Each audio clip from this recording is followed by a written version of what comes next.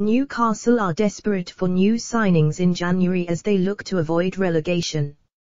Newcastle have apparently been told they can sign Benfica forward Darwin Núñez in January, but the Magpies will need to shell out more than £50 million to get their hands on him.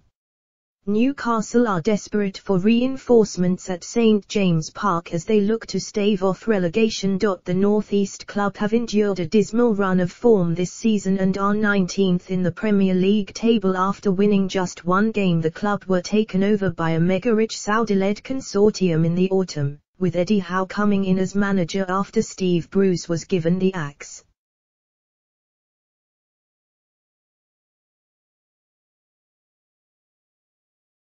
But Howe has struggled to make an impact on Tyneside, with the team picking up just 6 points from his 8 games in charge. Newcastle's season could ultimately hinge on the players they bring to the club in the next month, and club chiefs will be under pressure to get it right. Howe is likely to be without Callum Wilson for some time after the star striker was forced off in the side's 1-1 draw with Manchester United on Monday night. That means Newcastle could make a move for Núñez to give them the firepower they need to beat the drop.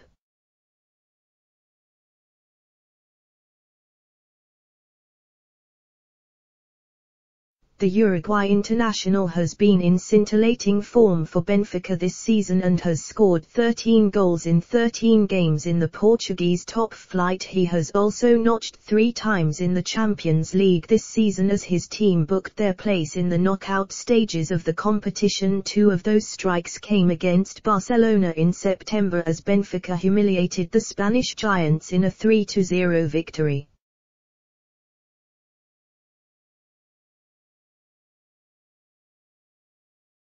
So he has proved he can mix it with the best. Núñez arrived at Benfica from Almeria in September 2020 as the Portuguese giants signed him for a club record £20 million according to inews.co.uk. The 22-year-old has a £100 million release clause in his contract, and Benfica would want at least half that figure to sanction his departure. The talented player has scored 32 goals in 66 games for Benfica and is also set to become a star at international level with Uruguay.